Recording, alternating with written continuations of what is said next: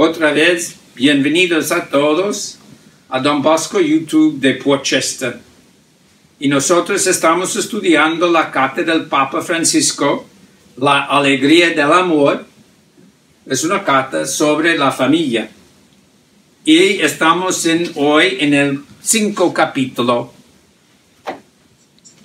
Hoy tenemos con nosotros la imagen de Don Bosco con su mamá Margarita. Aquí tenemos un ejemplo del amor entre la madre y su hijo Juan Bosco.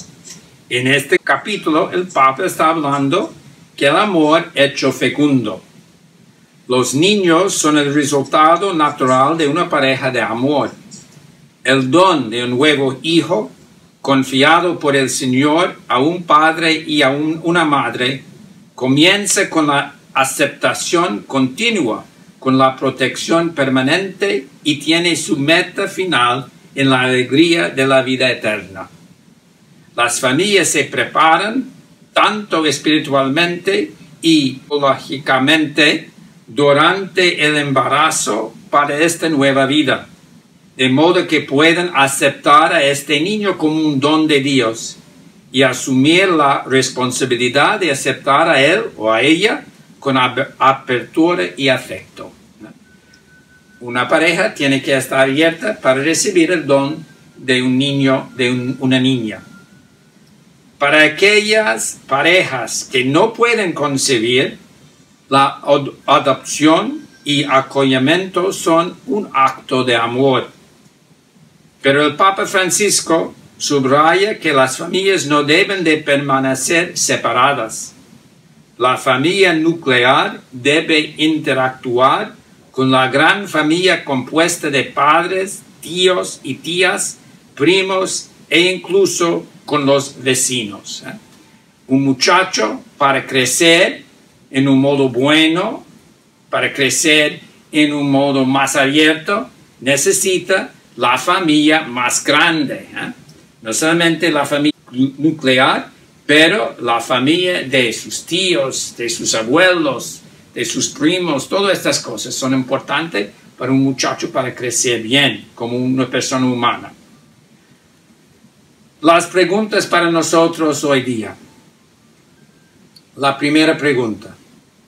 El Papa Francisco dice que independientemente de las circunstancias del nacimiento de un hijo, los padres y otros miembros de la familia deben hacer todo lo posible para aceptar a ese niño como un don de Dios y asumir la responsabilidad de aceptar a él o a ella con apertura y afecto. ¿Cuáles son de las maneras en que las familias hacen esto? La segunda pregunta.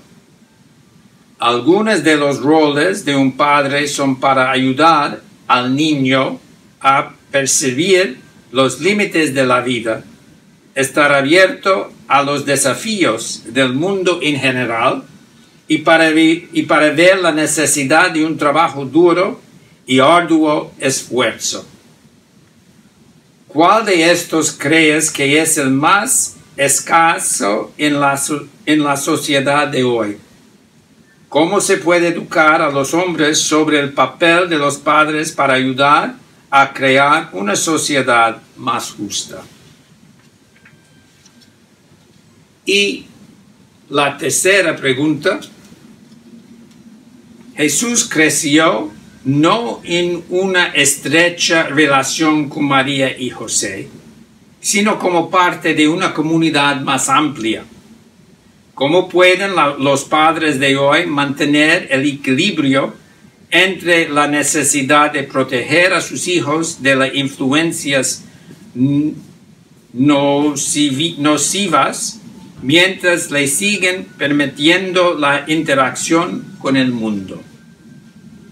Ustedes pueden compartir estas preguntas y para entender mejor qué está diciendo el Papa con este tema, el amor hecho fecundo.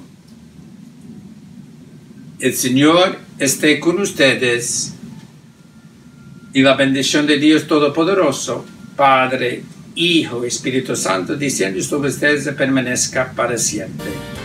Bien trabajo a todos.